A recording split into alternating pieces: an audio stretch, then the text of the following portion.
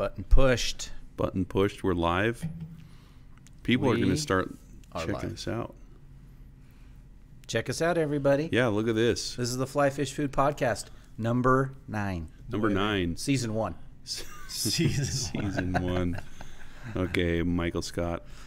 First things first, we have a little bit different format here. Oh, yeah. Lance and I are all covered up here, or cuddled up here. I'll turn off the audio Yeah, on I was my gonna computer. Cheech is messing us up with that audio. But huge thanks to Jesse Gonzalez. He built us a table. Yeah. It's solid. It's bomb-proof, and looks good. It looks awesome. So, And we're trying to work on our chair setup. well, also our wire setup. Yeah. Part of the reason he made this for us is so that we could hide all this crap. Yeah. So We'll get there, but we literally got this set up like 30 minutes ago. Yeah. For those of you who are listening to the podcast, imagine like a gold and diamond encrusted table with fancy fixings all over. That's what we're sitting at. And Curtis is sitting on a kitchen throne. Lean to the side so they can see that. oops, lean that way. Oh, Oh, you can't see it. Yeah, it's a wooden stool type chair. yeah. So we made Curtis very Neighbor's Kitchen 1984. Yeah, 1984. Mm-hmm. exactly Probably one of the best years. 1984. If you're a Bears fan. Ooh. Or you like Karate Kid or Ghostbusters. Were those 84? I think so. Ooh. Oh my goodness. Those were big movies. Are those movies? Oh my Stop. gosh. All right, so welcome to podcast episode number 9. We're excited to be doing this again, and with any luck, we'll be doing this with a lot more regularity And with different people. and with different people, because you will, regardless of how handsome we are, you will get sick of seeing our faces. At some point. And we're going to start just regurgitate. We're going to become one of those fly fishing, not the Fly Tire magazine, but one of those fly fishing magazines that just regurgitates Old articles. material again and again. Anyway, speaking of fly tying, and we appreciate it. If you have suggestions for what you want us to talk about, go ahead and shoot us Comment an email. below, Comment email. below, and subscribe and ring the Yeah. bell. That's and important. these are podcasted. Yeah. So yeah. iTunes, Spotify, Stitcher, Libsyn. Yeah. So Most of the big ones. if you're not listening to this, we cannot be held accountable at this point. Yeah. Right. So we make it out there. Yeah. It's we available. we even yelled at ourselves that we're going to talk into the microphones and we're going to have good audio and all that stuff. This new red yeah. box here is a fancy preamp for our microphones. That's pretty awesome. See, so we take this seriously. Yeah. What were we talking about before we got derailed by Flies. ourselves? Oh yeah. Flies. Flies. Oh yeah. By the way, so comment. Let us know what you want to hear us talk about, except for Euro nymphing. We have that one on the docket. We've heard it, and we're trying to figure out a way that we can do that so it's not repetitive for everybody else, because we've talked about it quite a bit Yeah. on these, but And we'll talk about it more. we will talk There about are other techniques. it. What? I know. You're the Euro nymph guy though, right? Well, that's what everybody tells me. But I like all other techniques too. I've seen Lance cast a couple times, and yeah, he's good at lobbing and The Kinda old like- chuck and duck. I'm as good at lobbing as Cheech is when he plays tennis, right? He's a lobber. dude. I could destroy That's one you I with would that. like to see. Cheech v. Lance in a tennis match. Tennis match. Tennis match. Oh, if I you're think ready to Lance get is a tennis destroyed. ninja. Yeah. So Lance is a state champion tennis player, and I've literally never played. That's a great challenge. We still have to do our around the world basketball Yeah. too. That's gonna be fun. I will destroy you. Yeah, big dog. I am He's gonna be smooth as winded silk. by the second shot. Okay, fly tying. Okay. So, as you guys know, if you've been following the channel, we create flies quite a bit. And we tie existing flies, but I think one of the strengths that we have is we create fly patterns. And so we just kind of wanted to go through some of the topics that we've had here on creating and designing. Is that what you said? Designing? Yeah, and, designing. Yeah, flies. So, so buckle up. This is going to be a good one. Right? It will be. And it will be controversial. I'm It sure will we'll be get some Yeah. negative naysayers on there, but speaking of the negative naysayers, the first thing that I hear when you talk about creative fly tying is everything's already been done. Oh yeah, because it has. There's no invention left. There's It's done. There's no room for creativity. So what do we think about that? Boo hiss. Boo hiss. Yeah, but well, there has been a lot that's been done, right? I mean, there's no doubt about that. But there's still tweaks and variables, and there's new materials, new hooks, new threads, new everything coming out all the time. So you can't tell me that everything that's brand new that's just coming out now has already been done, because Right. half of it wasn't available until 6 months Well, and I ago. think you get the people. I guess disclaimer: fly tying is an art in a way. It's functional, but everybody's going to have their thing. So don't take a dump just because people like to come up with something new. Well, actually, Don't dump on my Yeah, stuff. there you go. Better play on words there, but either one of them works. I mean, it's all about having fun. If it was just about catching fish, we'd probably just use one fly all the time. And I mean, A again, chimera, a chimera. That's all it was. I mean, because that was because truly an you would invention. be fishing bluegill, Yeah. and they eat anything. I mean, at a high level though, it's all stuff tied on a hook. Right. Yeah, and the one thing, I was having a conversation today with somebody about originality in tools and materials. It's like the majority of the stuff that we use for tying flies was actually intended for something else, like Yeah. chenille. Like they're basically pipe cleaners, and then we realized, hey, they make cool flies. Or Yeah. you know, so we're benefiting from the craft market, and luckily we have so much stuff now to tie flies with, that it's absolutely possible to be creative, unless there was like mop flies and dragon tail flies in the 50s, Don't think so. right? Nope. Exactly. So my comment: is there any creation of fly tying? Yes, with 1, 2, 3, 4, 5, 6, 7, 8, 10 S's. So imagine a snake Luckily, saying that yes. wasn't over 20. It was over 20. Okay, and we kind of and so just get that in your head. There is still opportunity for creativity. Tons. And I think I would argue what you said, that it is. I think it is all about catching fish. You say it's not all about catching fish, but it is with parameters, right? Yeah. I mean, if it was all about catching fish, well, then we'd all go get nets and get at the top of the river and the bottom of the river Yeah. and walk together, right? Right, yeah. I mean, Dang it, that's a way better idea than just fishing. I've hot seen people dogs. do that Yeah. before. I may or may not have called the Division of Wildlife when I saw somebody doing that. I was going to say it's probably in Europe somewhere. you saw No, it that. was here. It was Wow. here. Yeah, I have seen that before, and some people got in trouble. But we digress. So, but I think that it is about catching fish. I mean, you're not, and you know this. I'm not arguing with you. I'm just making a point. But that when you design a new fly, it's with a purpose. It's to make. There's already a damsel fly available. Yeah. But you're gonna create a belly flop damsel to fill a niche that's not there. You know, you're going to improve on it, on the existing pattern somehow. You're going to use a different hook. You're going to make it weighted. You're going to make it float. You're going to make it neutral. You're going to, whatever. Yeah. New dubbing color, new marabou, whatever. There's always a reason to it, and that reason is we're trying to catch fish.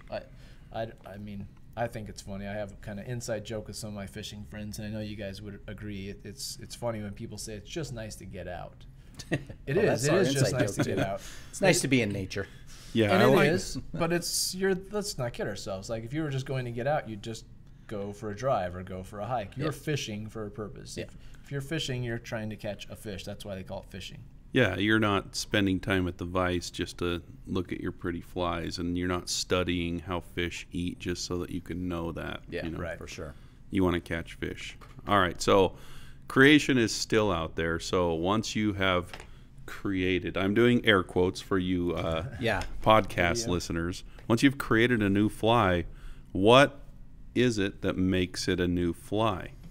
There was a debate earlier this week about a woolly bugger, because there's a fly called a thin mint, right? So a thin mint is a woolly bugger that has 3 colors of marabou in the tail, a peacock body, a hackle, and a tungsten bead. Yeah. So it's basically a woolly bugger, but I think, in my opinion, it's easier to say thin mint instead of triple colored tail, peacock bodied, brown hackled You gotta woolly call bugger. it something. Yeah. Right.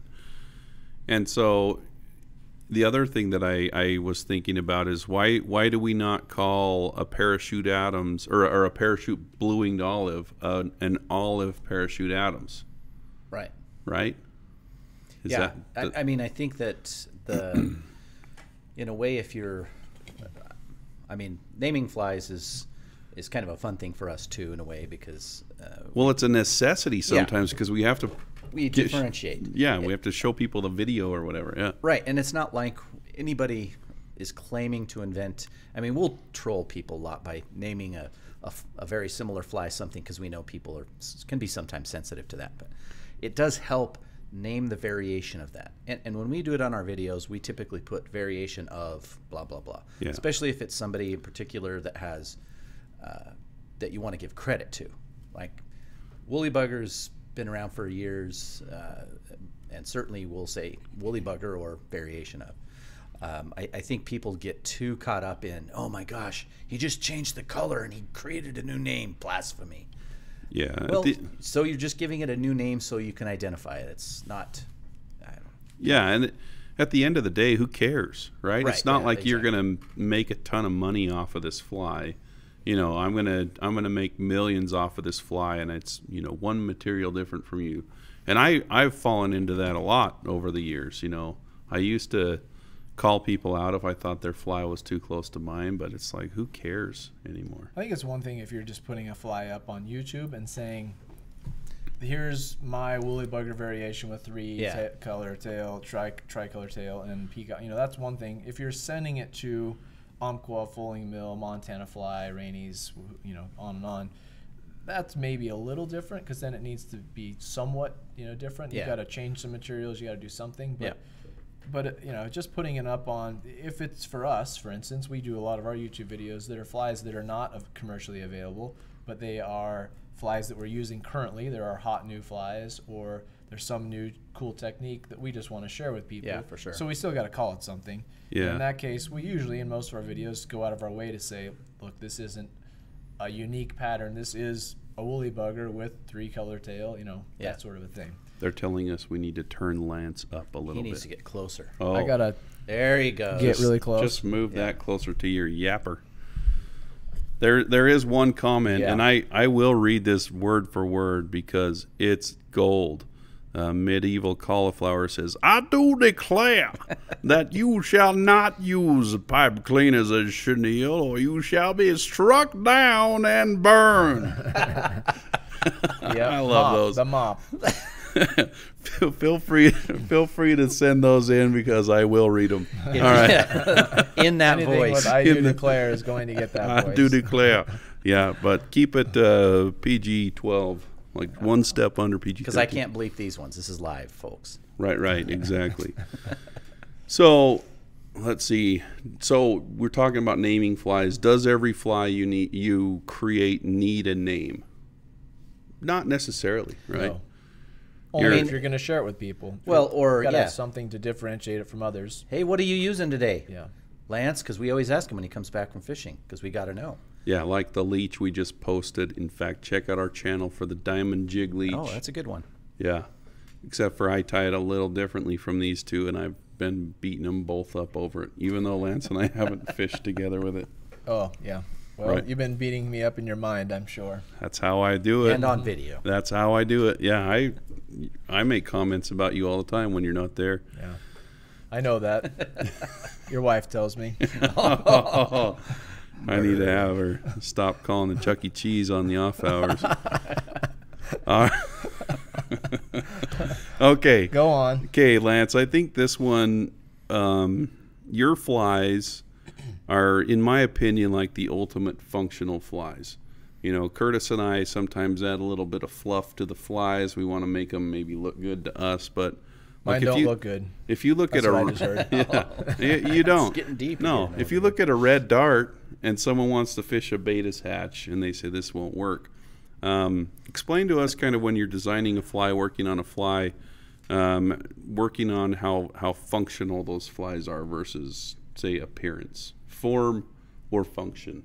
Form or function? Well, most of my flies are designed for, well, I guess, yeah, most of them I would qualify as designed for a particular purpose, to float really well, to get down really well, to to imitate something, maybe not so much in my flies occasionally, but Iron Lotus would be a good example. The Iron Lotus is basically a Baetis nymph that I've added a little hotspot to, right? The Baetis that I sample on our local waters tend to be pretty dark. They tend to have lighter colored segments, so therefore the white segments on the over the olive thread. The red, obviously a Baetis nymph has none of that, so I put the red in there to give a little hotspot. So mine are definitely more function over form, and I tend to go through lots of variations of my flies. I create a fly in my head, I tie it at the bench, I go and fish it. If it works really well, then it might be done. Most of the time, though, it takes several, tying sessions, several iterations of trying to tweak materials, tweak hooks, and on and on. And some of that goes on for years. I'm still playing with dry flies. You guys know this when we're float fishing all summer. I'm always playing with different hooks with my flies, and and there isn't one hook that's perfect for every situation. Some of them, when I'm fishing a hopper and ant, I want a little heavier wire hook. And anyway, we go on and on about this, but I think the bottom line is there's just a process to creating a fly that, for me, involves the fish. There are lots of flies out there that are really cool in the fly fishing world. We call them, they have bin appeal, right? They look really neat in the bins, and mine probably don't qualify for that most of the time. Most of my flies are pretty simple, pretty rough. But I hope that the people that try them, that they catch fish on them. That's how I envision my flies. I like to have my flies work so well and hopefully be relatively durable, so people will want to buy more of them or want to tie more of them. Them there flies only catch fishermen. These here in my box that have been in here for 40 years, them's the ones that catch fish. Well, as we know, you could catch a fish some places on just about any fly, but there are definitely some flies that are more prone to catch fishermen than fish. And I think that all three of us, we have flies in catalogs, and we've gone through the process, and there are a few flies that just kind of stand out as far as a design that, something that we've worked on. Lance, you're telling us about the process for the Rainbow Warrior. Tell us about how that came about. That one was not a process, really. That one was so that's good. Sat down. Yeah, that's one of the different ones for me. That was my first commercially available fly, and really it was commercially available by accident because I didn't set out to have it that way. I just tied those flies. I did it long enough ago. I don't really remember why or how. Obviously I know how, but I don't know what my motivation was. I tied them.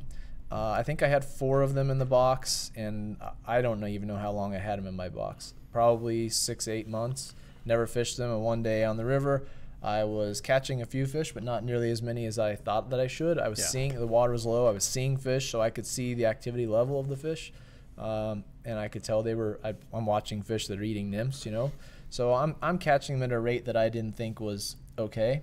So I just started changing flies. I went through all my regular patterns and was catching a fish here and there, and they weren't cutting it. So then I start going into my what I call try-me flies, right? So I get out the Rainbow Warrior, tie it on, and go from an 8-fish day to a 40-fish day in just a couple hours. Yeah. I know how you count. That's nothing for you, I know. NBD. Yeah. So then I was at the time working at Fish Tech up in Salt Lake. And so I went into the shop and told Mickey at the time, hey, I got this fly. And, Mickey's been in the fly fishing industry as long as I've been alive, right? So I'm sure in his mind, he didn't give me this, but in his mind, I can only imagine Mickey's eyes are glazing over going, oh, yeah, you got another guy with a hot fly. Cool. But I said, Mickey, you got to trust me. This fly was wrecking them. He kind of gave me the, well, that's cool. That's really good. I like that. Maybe you could tie a few, and we'll put them in the bins and sell them, and we'll see how the customers like them. And yeah, that sounds great. So I think I tied a dozen or 2, put them in the bins, and we sold them. And the customers that bought them caught lots of fish and came back asking for more. And that first winter is when it was kind of in a fall day when I first came up with that. That first winter, I think I tied 133 dozen of them for the shop. Because we couldn't keep them in stock. And then when the rep came around, the rep at the time was Van Rollo. Van came around for Umpqua, and he said, he said, you guys, let's get your preseason going. And Mickey said, hey, you guys do custom flies, right? And Van said, yeah, you got to do like 10 dozen or something. At the time, it's changed now, but at the time it was like, you got to do like 10 dozen, trying to deter you from just doing nonsense. And Mickey's like, I think we could come up with that. So we show him this little fly, and he kind of gives us the look like, oh yeah, that one, oh cool. Flashy little guy. All right, cool. He said, well, do you think you'd want to do those custom? And we're like, yeah. He goes, do you think you could go through 10 dozen next year? Well, yeah, considering we went through 130 dozen in the last couple of months, we probably could. And he said 133 dozen. That's quick math right there. Yeah, he said that's nuts.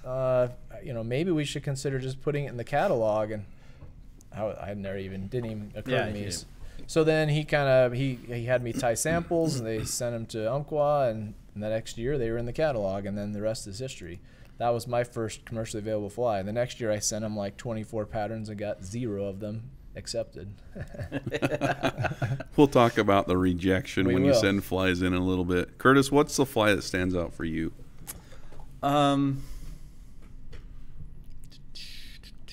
So I think probably the first one that it really entered my mind about doing, or at least ended up getting accepted into a catalog. Cheech interrupts my stream. How rude. Sorry. Was the Fripple, and that one was, I was fishing a pretty pressured stretch of the Provo, and it was slow, clear water, and I was kind of throwing my normal comparaduns or parachute style patterns and just getting refusal after refusal, and I realized the fish were eating,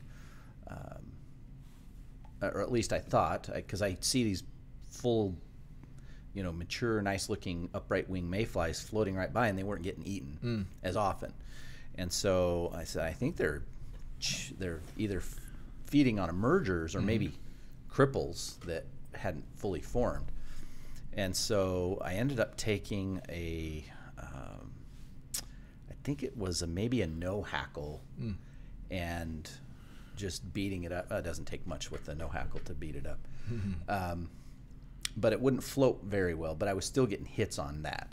So I went home, I messed around with different wing materials, finally came up with, at the time it was Stal Cut medallion sheeting. Yep. That stuff was awesome. Yeah, too. I mean, to this day, I still have a fair bit stashed away. They don't make it anymore, and nobody else makes the same stuff. And if anyone can dial that in, let us go know. for it. Let us know. We'll sell It's that. different than the current medallion. Oh yeah, it's quite a bit different. It still works, but this stuff crinkled better. It singed the edges better.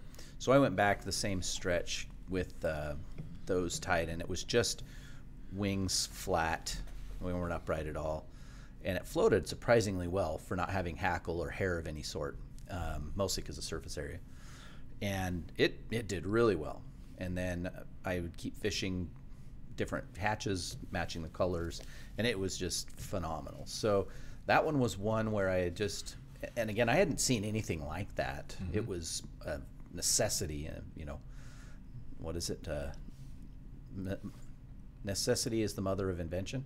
Something like that, yeah. He reads motivational books and stuff. I have posters. I still do Disney movies. So, here's a question. We know why Lance's is called the Rainbow Warrior, but why is yours called the Fripple?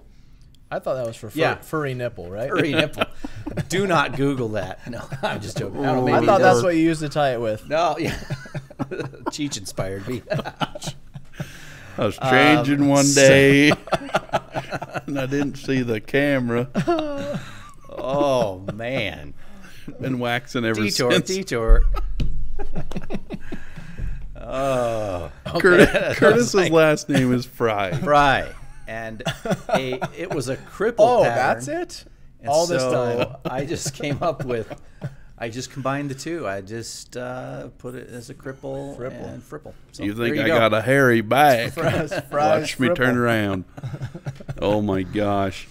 All right, I'll talk real quick about the baby fat minnow.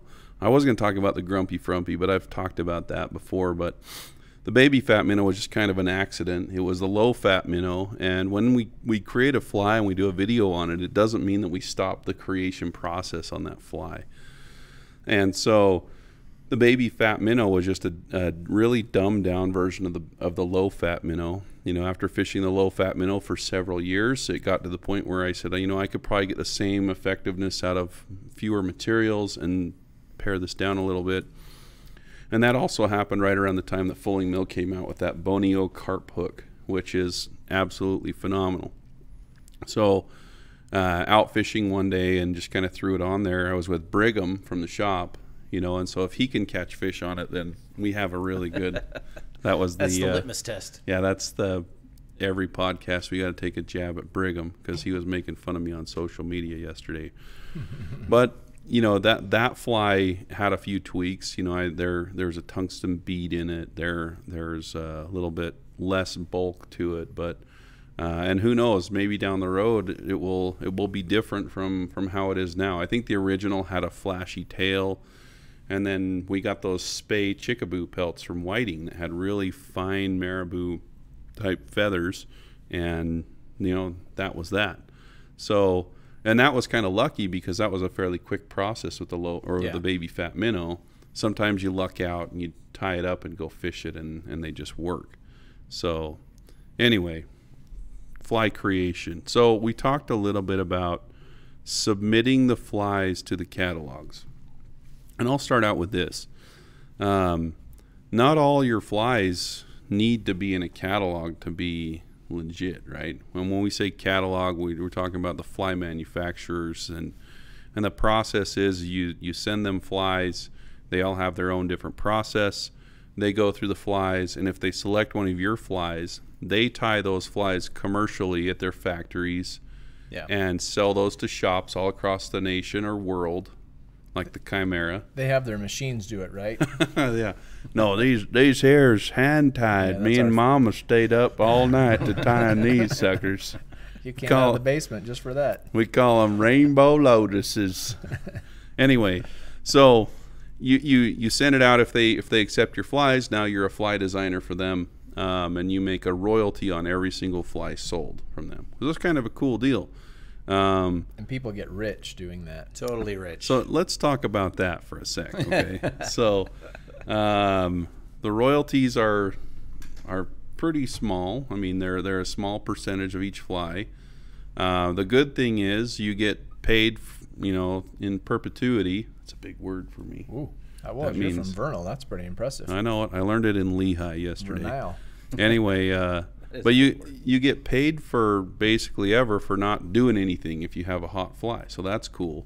The downside is it's probably not going to be a ton of money unless it's the Rainbow Warrior.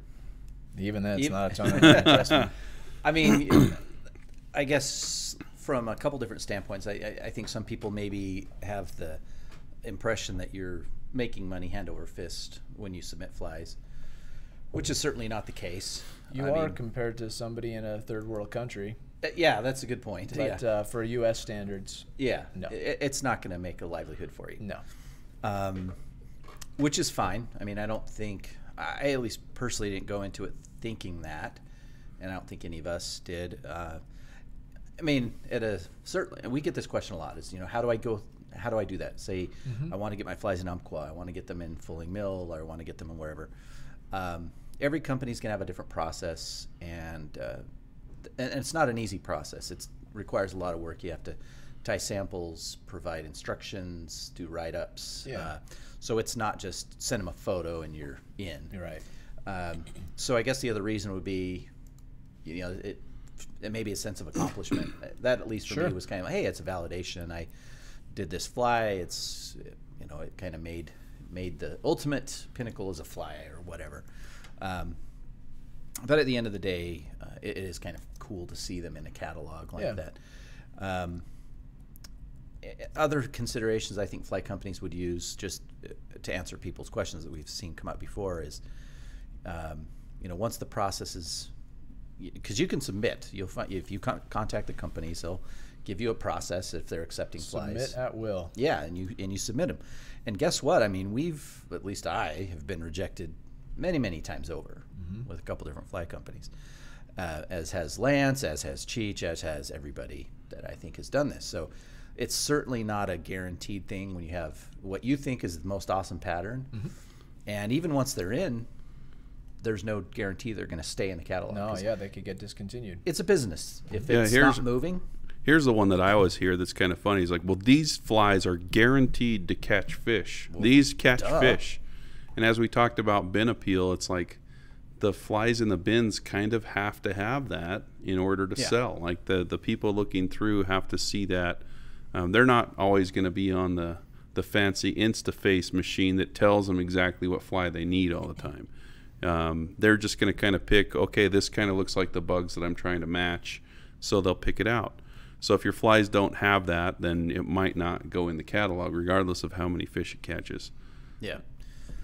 But, so if you do submit and you get rejected, don't take it personally. Right. We've had I've seen a couple people really go off on a company for not taking their flies. And, you know, don't take it personally. You're also submitting with a lot of other people. Yeah, like 1,000. Yeah, lots. So it's not a small number. You may think, okay, well, I've got this great fly. It works. I caught fish with it, and it's great. And it might be. It absolutely could slay fish. But so it's a process. Try again. Yeah. I think I know from talking to friends at Umpqua, at least, there's more to it than just the fly. You could have a fly that absolutely slays fish, but if there's nothing else, if it doesn't have its legs on the ground already, at least, nobody knows about it, or you don't have a book or a video or a magazine article or any way to promote it, it doesn't really matter how great the fly is. If it can't get off the ground and nobody ever orders any, or 3 shops in the country try them and then they buy a dozen or 2 and they never order it again, that doesn't do. Umpqua's invested a bunch of time and effort, or Fully Mill, or whichever company. That doesn't work. So there needs to be a little bit behind it as well. Yeah, especially today. I mean, for sure. I don't think, unless you've already gotten an in with a company and you've got a proven track record, it would be very unlikely for you to submit and be accepted without some of that history or that track record. If you're working for a shop where you can say, look, if you guys will do this, our shop will buy X number already, and that might meet their minimum, then perfect. Then they can build from there. But if you're just, you have your work cut out for you. If you're geek off the street part, no offense, but if you're not in the industry and you don't have a way to promote it, I can't tell you you're not going to get accepted, but that's an uphill battle for sure. Absolutely. The other thing that I hear is, everybody that I've had look at my fly loves it. I've sent it out to some people and they absolutely love it. Well, guess what? When you send free stuff to people, they have the tendency to say that they like it, so they get more. When I was starting to come up with some flies, I would send it to people that I knew would be honest with me. Like, they don't have a dog in the fight. They're going to tell me if it sucks. They're going to tell me if it sinks. They're going to tell me if it falls apart. And then you can make those changes before you send it into a company. So, and that's the other thing, is once you're in, typically the companies will kind of follow what you're doing and they will ask you for your flies. Like Lance with the Rainbow Warrior, that was kind of, they kind of worked it out that way, right? Yeah, not initially, because that one didn't take off, right? We sold tons of them in the shop I worked for, but only a few other shops tried them. But over the years, as other shops did try them, it grew legs and started to sell quite a bit. Yeah. So we're lucky that we have the Rainbow Warrior in today's day and age. Are we? I don't know if we're about that, but it's awesome. It sells. It does sell. And it catches fish, most importantly. Well, we don't care if it catches fish. We're just in it for the money, right? The Benjamins. Oh, geez. Yep. All right, so submitting flies, check.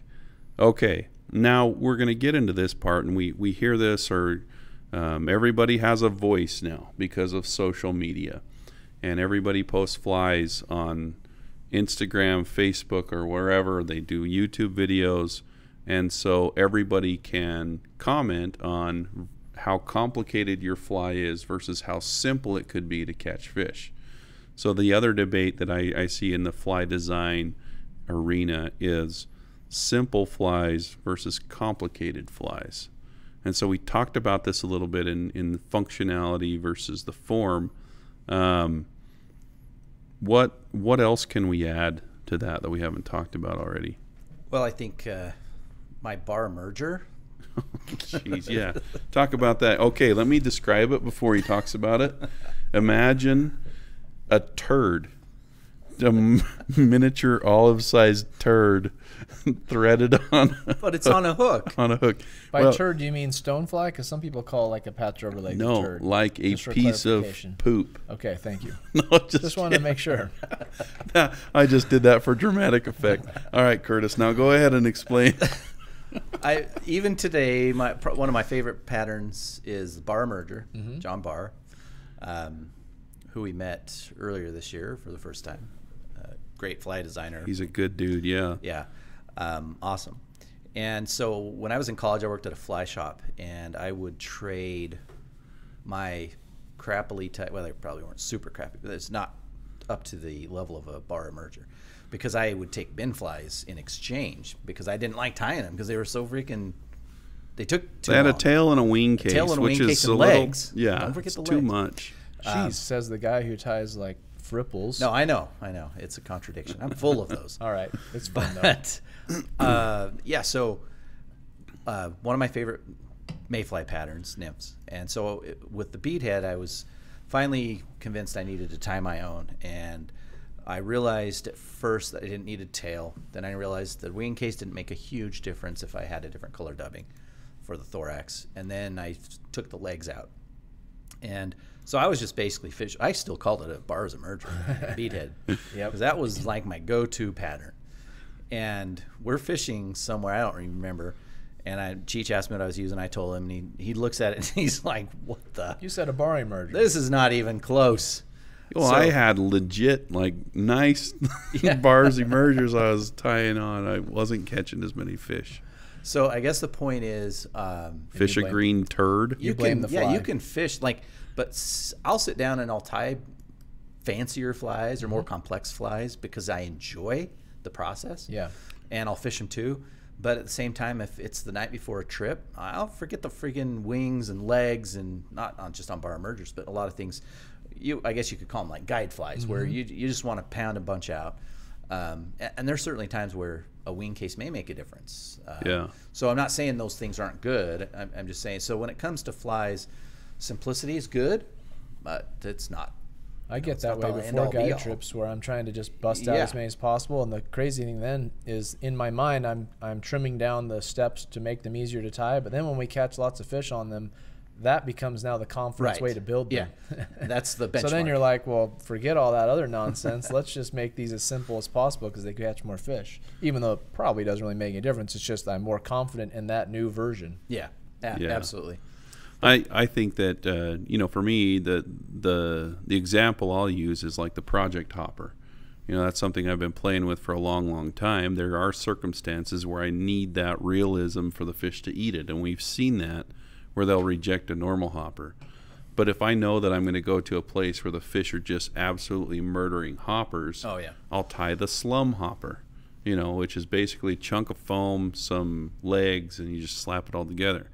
And it's going to fish just the same. So, but the process of being able to dial in the project hopper, I think, makes me fish the more simple hoppers more confidently, because I know that if I'm getting noses up or I'm getting turn or rejections on the other hoppers, that I have something in my box that probably is going to do the trick. Yeah, no doubt. The other thing is you should challenge yourself to get better at fly tying. It's not going to take you any extra time to have better skill at, say, tying off a parachute or wrapping a tighter dubbed body. If you get better at that stuff and your flies are cleaner, it's not going to take you any longer to tie a clean fly than it is a crappy fly or a complicated fly if you dial down those techniques. Absolutely.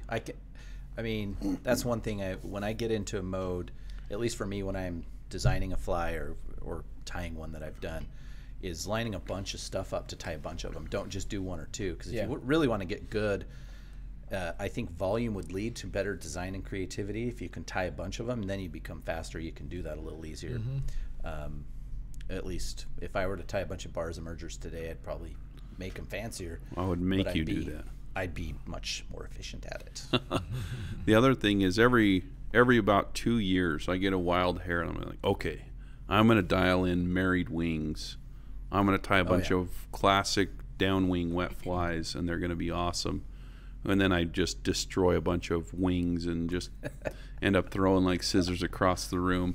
But when I go back to tying my normal stuff, every thread wrap counts a little bit better, and I've challenged myself. I do that with classic wet flies or deer hair. You know, sometimes you got to take yourself out of your comfort zone. Yes.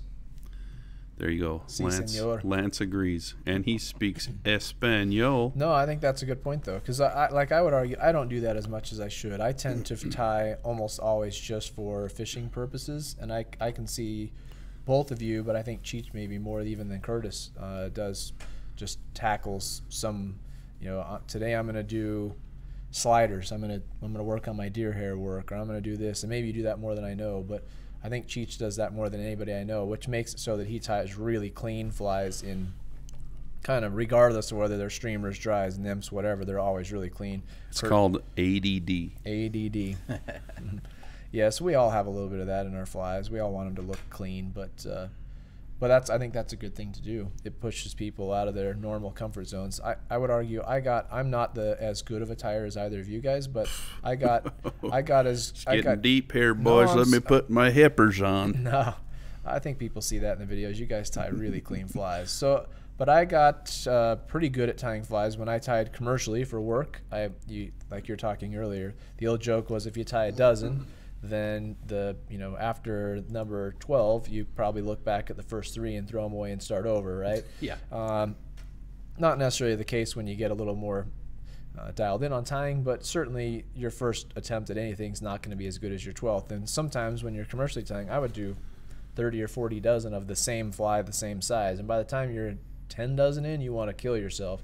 After 40 dozen, you don't ever want to tie that fly again. But it made me tie flies that I would never have done. Yeah. And then when I worked at Fish Tech when I was pretty young, they would have me do all of their custom orders. So I would tie flies that for other people that I would never tie for myself. It wasn't I was doing it on company time, on company materials. So I would just go to the rack. Customer bring in a fly that I thought looked really stupid, but they want a dozen of them, and so that was my job for the day, right? So I go pick out the materials, get the hooks as close as possible, and tie flies that I'd never tied before, and I had to try and make them, fly bin quality.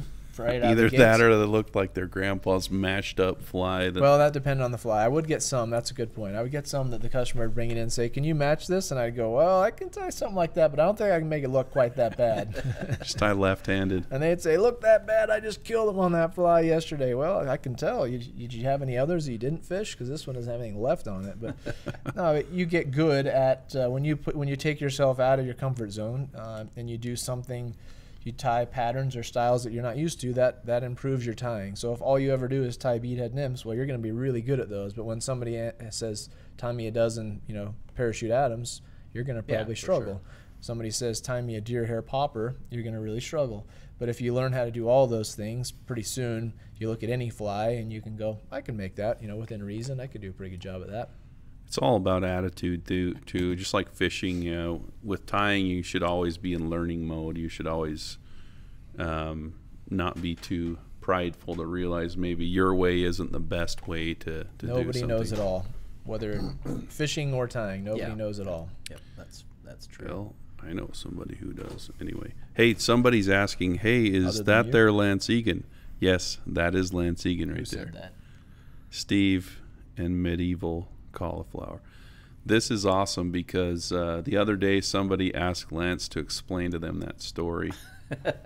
Right? I have no idea what you're talking about. Yeah, he did. He told me that. That's awesome. So we're going to keep that ball rolling. That's our tradition on the podcast, it is too. A tradition. Okay. Whoa. My voice squeaked in the other video the other day, too. By the way, I wore the same shirt in the podcast today because somebody mentioned that it looked like I lost weight. Dang. That's not the case. I don't know what shirt I wore last week. It was a Team USA. It was. Yeah. I just know because I edit it and I have to look at the footage. You do have to look at it for a long time. Yeah. That's good. I was a little worried that I wore this one last week too, and then I thought somebody will make fun of me, and I'll just say, look, don't make fun of my Wednesday outfit. I almost put the same shirt on. Yeah? And I didn't because I remembered. Well, I did it on purpose. Well, there you go. Who cares? All can go to. Hey, any thinning shirt is a good thing. Yes, I agree. Still have to find that kind thinning of shirt. hair, not such a good thing. Thinning shirts, good. Don't know what you're talking about. I have this silver fox effect. For those of you who aren't watching on Silver. YouTube, imagine Silver fox the or flowing grizzly locks. bear? Well, we're not talking about the hairy nipples anymore. Oh, Gosh, which one? The third one? Jeez. Okay, speaking of hairy stuff, we're going to talk about streamers a little bit. Heyo. Heyo. That is called a Segway, not just something that you ride on. Bazinga. Okay, so we're talking about using materials. There are lots of cool materials out there. We interrupt this message for a message to Dr. Pepper. If you would like to send us some cases of any Dr. Pepper regular diet, we especially love the 10. The 10. We do accept cases of Dr. Pepper. We need sponsors from Surface, Microsoft Surface, so that Dang. Lance can have a machine. I'll just bring in my MacBook. Surface. I said machine, not decoration. Oh my goodness. All right, we need Listen some to good him. coasters. Says the All guy right. with an iPhone. I know. Well, Okay, go on. anyway, we're talking about fly streamers. So I know, that's why I interrupted streamers. People that get on streamers get on this high horse. I know it is a high horse. Yeah, because and it they're is. throwing literally everything and the horse on those flies. So Maybe too much. yeah. So Curtis and I have the SOAH principle. It's stuff on a hook. PG-12. Where people are using like 47 different materials on a size 1 Gamakatsu B10S. They eat up the whole hook gap, and then they show like this. It's this awesome And material, it floats. and it floats. Yeah, that's another good point. So Guess what? waking If you streamer. use a yard of EP fibers, your fly will float. yeah, if you're tying EP minnows, For a minute.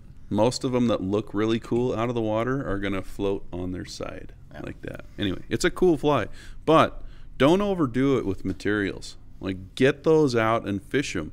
I had to scrap when I was first tying the lunch lady pattern. If you Yeah. want to see a cool articulated fly, it's kind of the predecessor of the Flugen zombie. But the dubbing on the head, I was just trying to throw too much crap in there, and it would not ride right, and the fish wouldn't eat it. And so we had to go back to, and when I say we, I had to go back to the drawing board with that one because I had too much SOAH.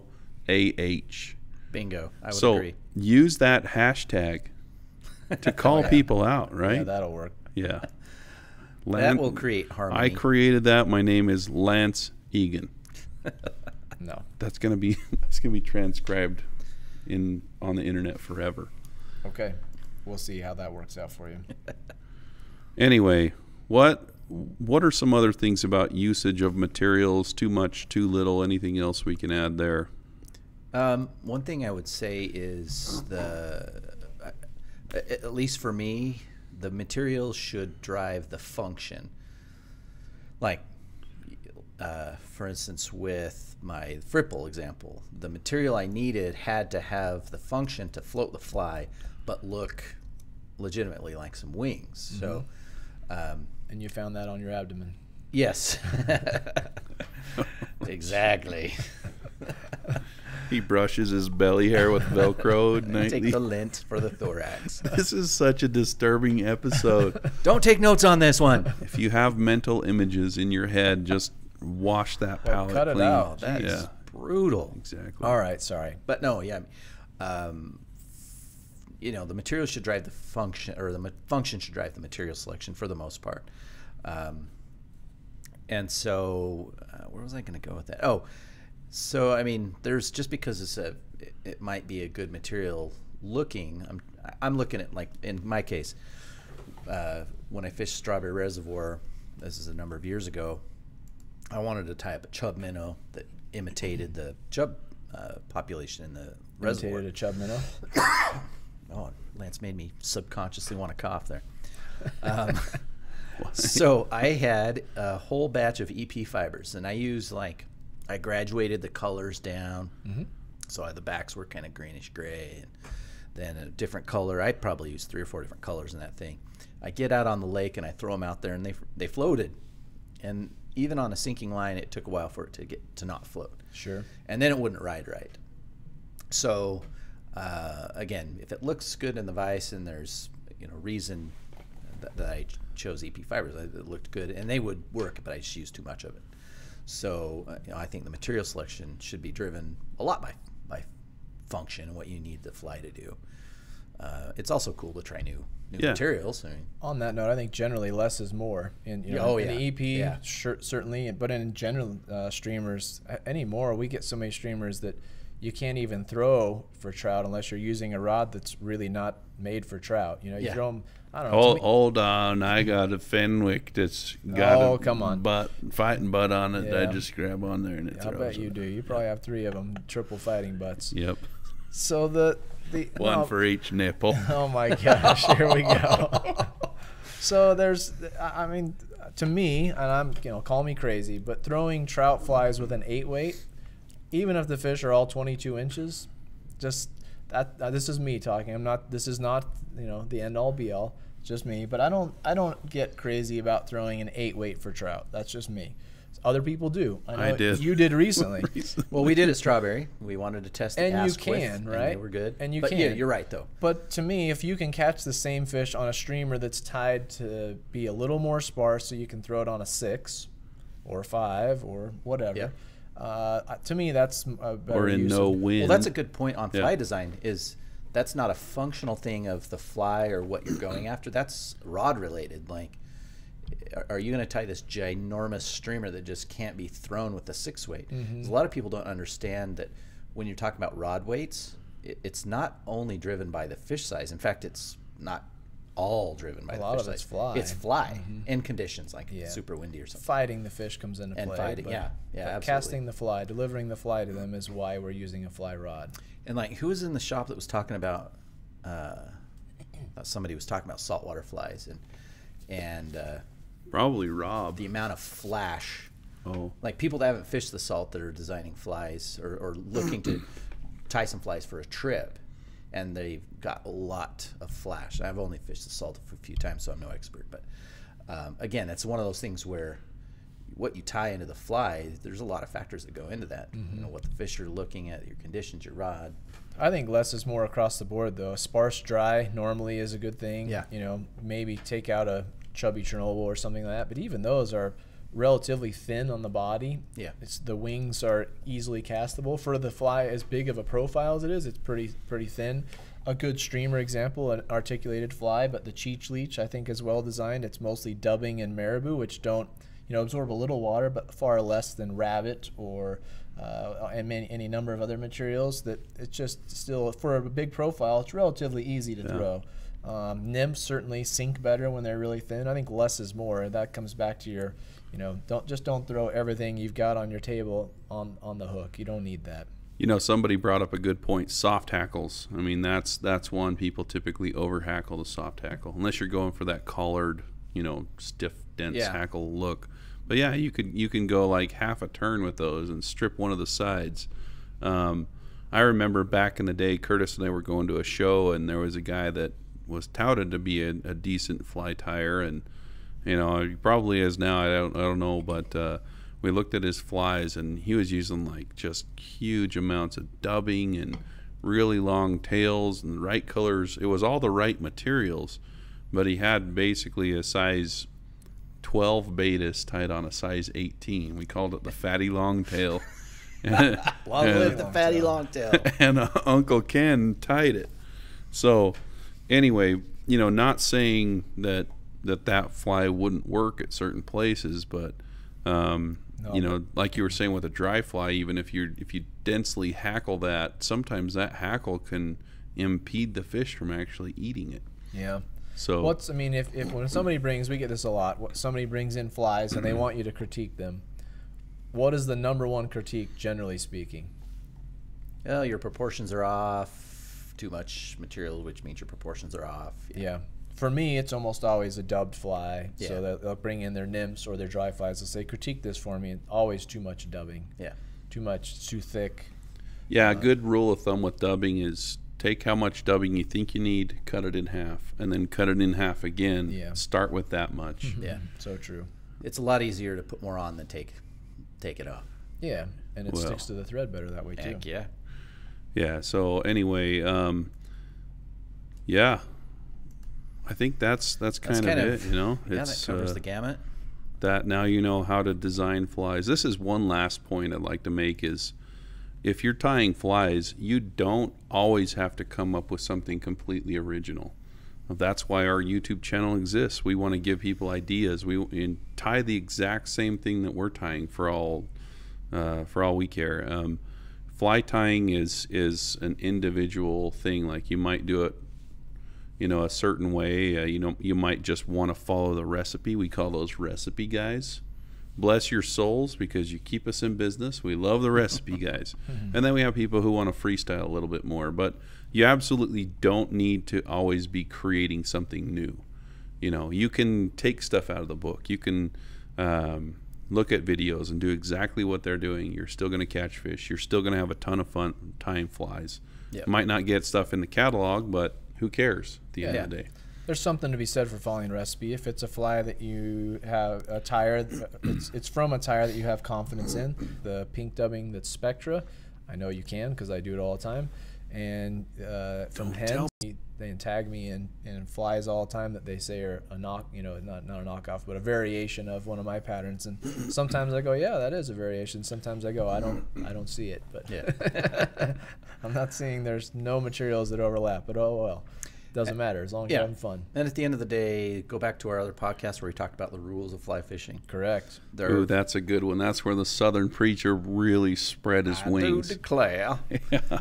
Yeah, it's all good, man. We're having fun. It's a hobby. We're tying flies. If you come up with something new, that's cool. Not too serious. Yeah. It's all about catching a fish. Do what makes you happy.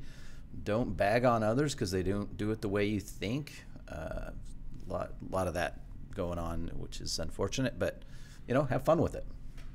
Yeah, I agree. Everybody does, fly fishing or fly tying differently, and so it's okay. I know this is groundbreaking and shocking, but it's okay if people do things differently from how you do it. Yeah. Right? No. So anyway, that was the whole purpose of the podcast, so we could say that. End of story. All right. Okay. I think we're about done. So if you haven't already, you need to subscribe right now, or else we're just going to make this live video go on forever. Okay, so you got to push subscribe. You got to mash the bell so you get notifications. Sometimes these podcasts are on late notice, and you will get a notification if we do it. If you want to buy the most awesome fly tying materials on the whole planet, and we will even spray bacon-scented spray in your bag if you ask for it, go to store.flyfishfood.com. No, we won't. You report to Curtis. I can tell the other guys to do it. Well, I guess Cheech is picking from now on. Yeah, no kidding. I just need to find some bacon-flavored spray. It may not be spray. Right. He's on keto. Yeah. Where we have an Instagram page that we upload stuff to all the time. On Facebook, we have a group called Fly Tying with Uncle Cheech. We like to keep it positive. We like to keep politics out of it, which is a big deal. But anyway, if you have any questions for us, comments, suggestions, comment below. Hit us up on all the other social media platforms. And Lance will give your fly a free review for the first 5 flies that you send him pictures of. Oh, is that true, boss? Famous last words. We will give you comments. His email is cheech@flyfishfood.com. All right. Okay. Is that it? I think that's it. All right, I got to go shave my back.